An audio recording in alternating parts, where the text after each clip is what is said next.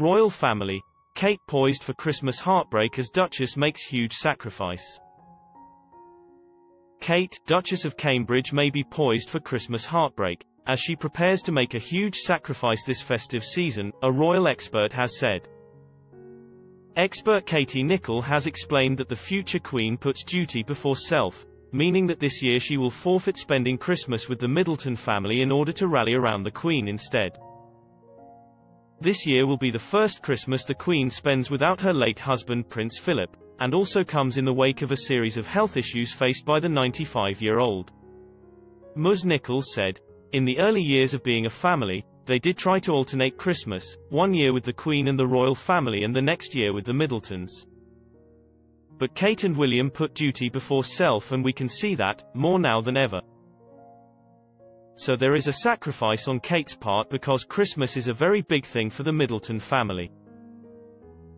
But they put the Queen first and make sure they are there on Christmas Eve and Christmas Day at Sandringham. But, it's probably a lot of fun for the Cambridge children that they get to celebrate Christmas twice. Once with their great-grandmother and the royal family, and then again with the Middletons at their Bucklebury home." Prince William talks about tragic accident from air ambulance days in mental health chat. Prince William has opened up about a tragic accident he witnessed during his days in the air ambulance service and the impact it had on his mental health. In his appearance on the Time to Walk podcast, Prince William, 39, discussed his own experiences dealing with mental health issues. During the conversation, the Duke of Cambridge revealed the devastating impact of an accident while he was working as a helicopter pilot for East Anglia Air Ambulance.